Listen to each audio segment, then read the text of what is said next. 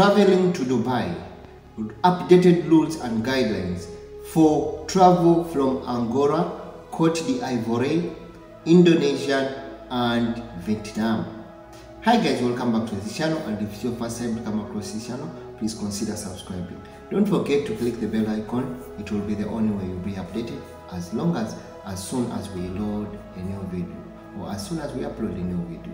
For the returning subscribers, thank you so much for coming back to this channel. For the new subscribers, thank you so much for coming back to this channel. We are still looking at traveling to Dubai, and we are looking at the updated travel guidelines. We are looking at the updated travel guidelines for travelers from Angola, Côte d'Ivoire, Indonesia and Vietnam.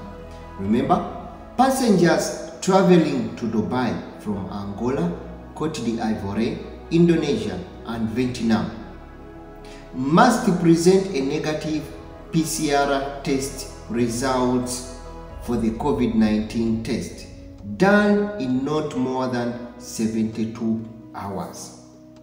So if you are coming from these countries, Côte d'Ivoire, you are coming from Angola, you are coming from Indonesia, you are coming from Vietnam, one of the requirements, you should present a negative PCR test before you depart, or before your departure from your original country. You should present one from the approved facilities by your government, and should have been taken in what we call the last 72 hours of your departure. The certificate should also contain the QR codes. Remember,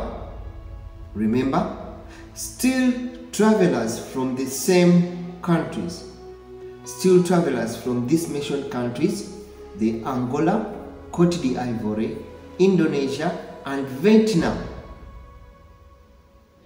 will need to take another PCR test on arrival at the Dubai International Airport.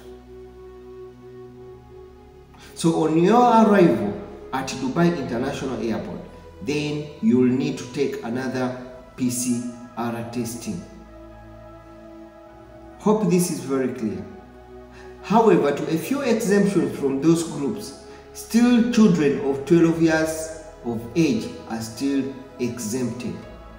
And also people with moderate or severe disabilities still under the same category are exempted from taking the PCR test. However, something that needs to be emphasized or stressed is that the negative PCR test must have been taken in the last 72 hours. Hope I've tried to share something with you. Thank you so much for coming back to this channel, and thank you so much for subscribing to this channel. It's Mex from the MEXCREATIONTV. See you again in the next video.